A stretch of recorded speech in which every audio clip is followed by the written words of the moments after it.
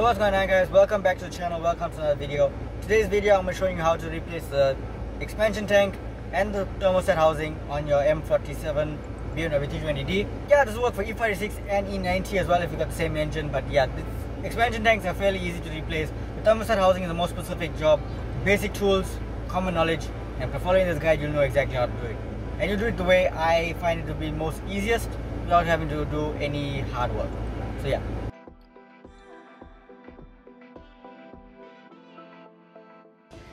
So today it calls for replacing the expansion tank, which is right here. I've got a new one. Unfortunately it did not come with a new cap, so I have to use my old one for now.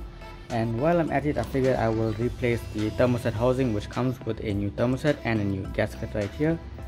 The only thing you have to use is the old hardware for the bolting up system. So yeah, that's that. The reason why we have to prompted to replace the bottle is because mine ended up with a little hairline crack right here. The bottle does come with a new sensor, however, so that's a good thing. Only thing we have to use is the old cap, which shouldn't be too much of a problem. Inside the bottle finally has the level sensor there. So mine broke somehow a couple years ago, so I don't really bother about that anymore. So yeah, just gonna put in a new bottle, then the new thermostat housing, which is here, replace the old ones, and yeah, when it prompts time to get a new cap, I will do that probably some other time. But I'm gonna show you guys how to replace the bottle and the thermostat housing now, and yeah, we'll see from there. Thermostat housing is held on by 1, 2, 3, 4 10mm bolts, which will come out. And then this pipe here is what I use to, this is the goes onto the EGR, which I blanked off completely. So this will come out with this radiator pipe right here. This pipe will need to move forward so that this clamp can come off, which there's a new one in the new housing itself. Then to remove the bottle, we have this pipe here and this return pipe here. So just all these C-clips that are here and here, here and there. First things first, what I'm going to do is I'm going to drain out the coolant that's in the bottle, and then after I'm going to move over to the hot side here. I'm going to drain the coolant from this side, so the system should be empty as much as possible.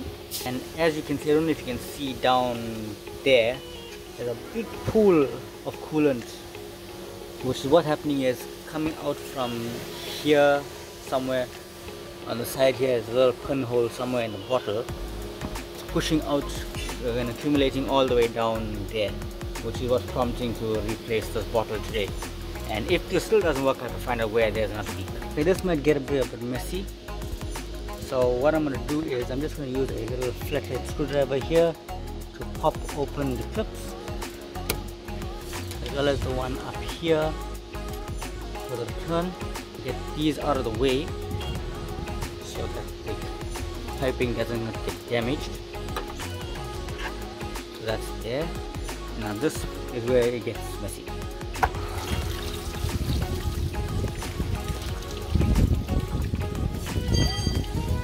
While that drains out, I'm going to start getting a hold of this side here, because I don't know how long it's going to take me, if I need to move these out of this piping out of the way or not. So I'm going to release this.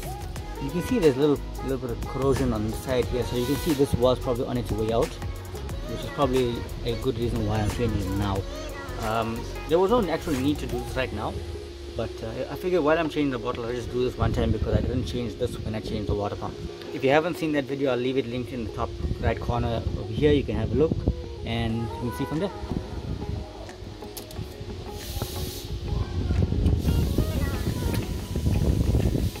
Okay, so what I'm going to be doing first, to get a little bit more room here, I'm going to be removing this boost pipe which comes from the filter olive to the turbo intake here. So this pipe will come off with 5mm Allen hex key here, so that will come out there, as well as the one at the bottom which is there. Once that comes off, I'll be able to just slide the boost pipe out, and I'll have more room to work with the 4th bolt which is down here. It's a little bit of a squeeze, and I don't want to take this pipe out, so might need to come up with some way to get it out. But otherwise, I want to get this pipe here also, so I can have access to 1, 2 and the 3rd one here, and then this one here I can find a plan to come out. Now that we have the booster taken out and I have the turbo blocked up so nothing gets in, I just hope this is easy enough to get this pipe out. I might need to use 2 hands for this.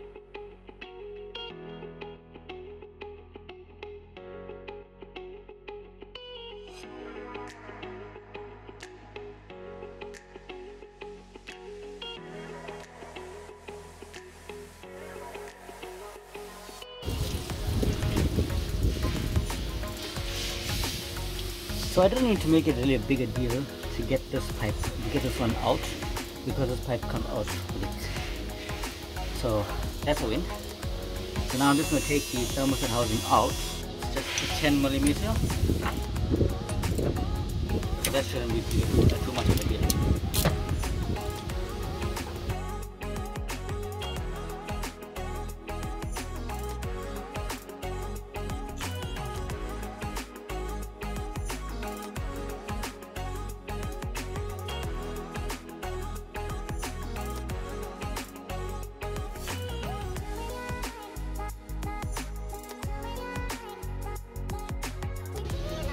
To give myself a little bit extra room with this pipe here, I moved out the charge pipe and I loosened up the number 10, which is found at the back right, which is here, and I need to loosen up this one, which you can only get to it with a spanner, which is a little bit of a pain,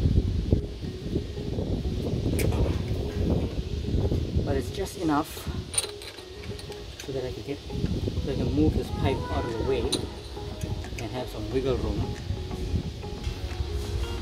Just for the added extra relief and no pressure, I just went ahead and removed both number 10 so I can wiggle this pipe out of the way. So you can see I've got some room. So I'm just going to get this out. It's fine like that.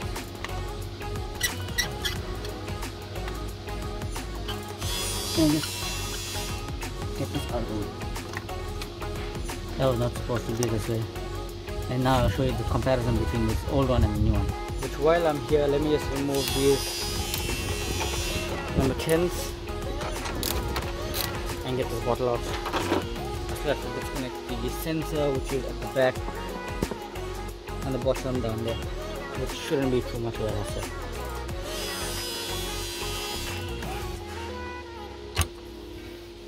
Okay, that's out, and then to release this,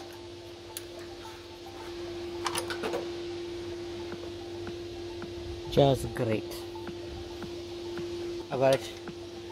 2 10s here for the bottle, 2 10s here for the coolant pipe to cover. This is surprisingly not bad.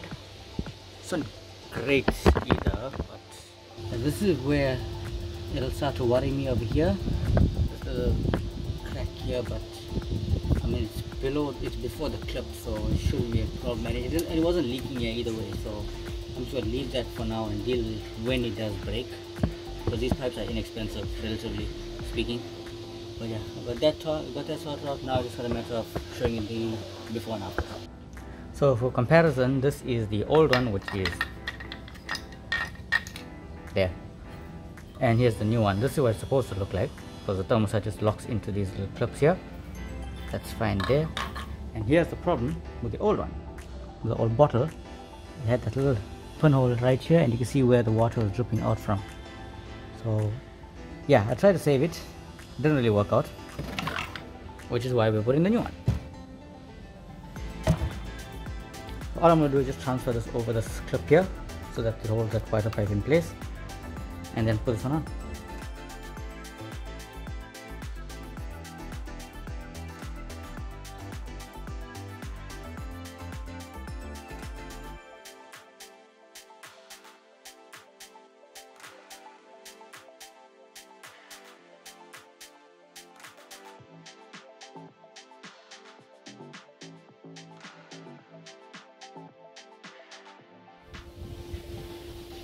So now it comes time for the fun part, which is reinstalling the bottle.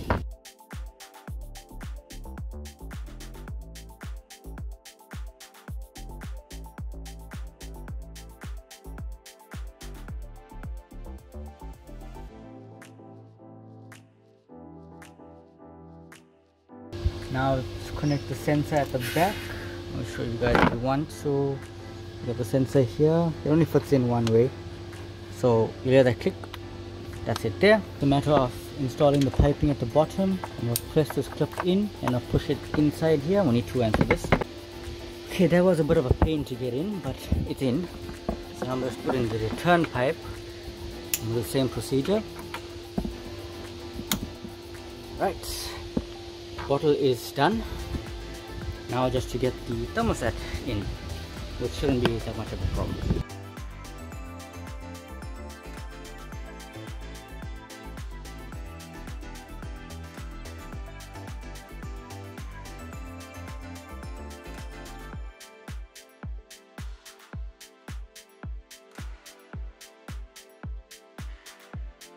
For those who want to know the actual torque specs, it's 10 Newton meters. Now, if you don't have a torque wrench that goes down to 10, just regular hand tight until you feel some good resistance. That should be enough.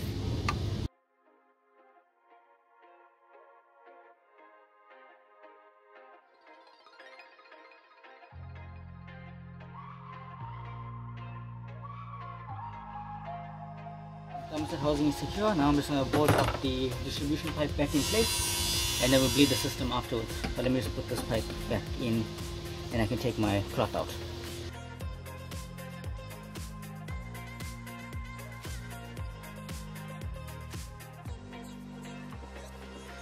So what I was saying is, it's better you put this pipe in first, then you have more leverage to work with the thermostat housing itself. Now that we got everything clamped up, everything closed up and everything, these bolts are tight, one's tight at the back, this whole system is closed, the turn pipe is done, the feed pipe is done. So what I'm going to do now, I'm going to fill this with just regular water, and there's a reason for that. I'm going to fill this with regular water to make sure that there's no leaks or anything as such, and then in a future video I will be draining the complete cooling system and put in distilled water and coolant. But I am going to put coolant in now, just to make sure that there's no corrosion or anything going forward, which I'll show you guys in a minute. So now it's time to bleed the system. All I'm going to do firstly is I'm going to cold bleed the whole car. So what that means is, I'm going to take either a star or a flathead screwdriver, and you're going to undo or release the bleeder screws. Because these are mechanical water pumps, they have these bleeder screws here, and you can cold bleed it. So you're just going to open up this screw here and I'll open it completely, and then I'm going to do the cap, or we'll do the bottle last once we have fluid in the system. Started, I'm going to put water in the bottle here, let it run through the entire system, and you're going to watch out here so you can see the air bubbles and all the air pockets coming out. So I'm just going to start filling up. I have 5 liters of water in my container right here, so I'm going to start filling. And as you can see, it's a constant stream of water, so I'm just going to stop. I'm just going to plug this back up here. Usually there'll be 3 spots to bleed. One will be here, which I do not have anymore, which will be a thermostat up here where my hand is. There'll be this main feed here, and then the bottle itself. Now I do not have this because I blanked my EGR completely. I don't have any EGR on this car. As you can see, it's blanked off here, the coolant pipes are all blanked off, and the plug is on the exhaust manifold there, so the entire EGR system has been deleted. I'm going to fill the bottle up until this spout comes all the way up, and then I'm going to open this up and bleed the bottle itself. With that being full, I'm just going to open up here.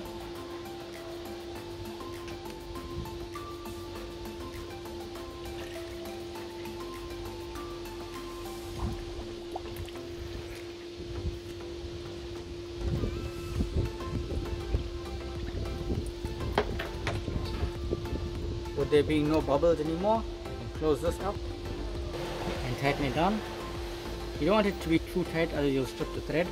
So that much is enough, as well as here, it's enough as well. So now all the matter is to start the car and fill it up with coolant until you can see that the coolant starts to change color. That's all you need. Unless you're buying a pre-mix, then that's a whole different story. The bleeding part is done. I'm going to just release some of this tension here on the screw. As you can hear, the air is already starting to build up on this.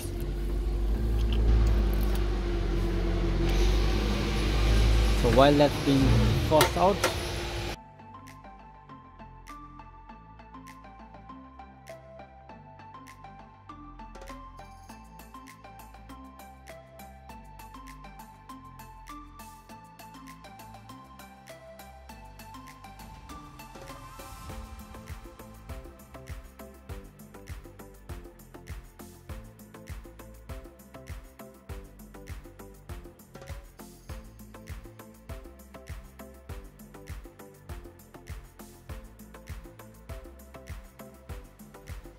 So now it's time to actually physically bleed the car on engine power. So what I'm going to do is I'm going to start the car. And as you can see, it is returning, so that's a good sign. And there's no air in the system when it's returning. And as for everything else, I don't see any leaks.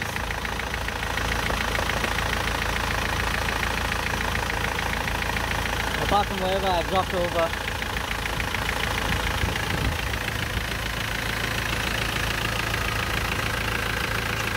And the return is also changing color, so that's a good thing. But to get it to be doing properly, I'm going to do one thing. Now to actually bleed the car properly, climate control to heat setting. Make sure that the air conditioning is off. Turn the heat all the way to 28, which is full 28 degrees Celsius, and let it run from there. Level is still fine. That will be running. So what I'm going to do is I'm going to close it up and let it come up to operating temperature. So what I've done is I pulled up the digital temperature gauge, the digital coolant temperature gauge from the hidden menu. If you haven't seen that video, I have a link up in the corner up here. It's one of my very first videos I made, so you can monitor the coolant temperature right here and make sure that the fan will come on around 105 degrees if it ever gets to that point. But the normal operating temperature is between 80 to 90 degrees. So I'm just going to let this idle for a bit and see if anything has to happen, if there's any anomalies that are to occur. Now that the car is up to decent temperatures at 81 degrees, 82 degrees right now. The fan has not come on as yet. I was feeling the pipes, so pipes there's no pressure and everything building up. So I'm confident that this is sorted out and all taken care of. And finally, everything seems to be fine. I'm just going to monitor this over the next couple of days, and yeah, I'll give you guys an update once that's done. So if you found this video informative and you found it to be useful, please give it a thumbs up, leave a comment down below, and subscribe to the channel if you're new. It's a complete reset for me, and I'll have an update for you guys in the next coming videos. But yeah, thank you so much for watching. I'll see you guys in the next video. Hopefully I see you soon. Peace.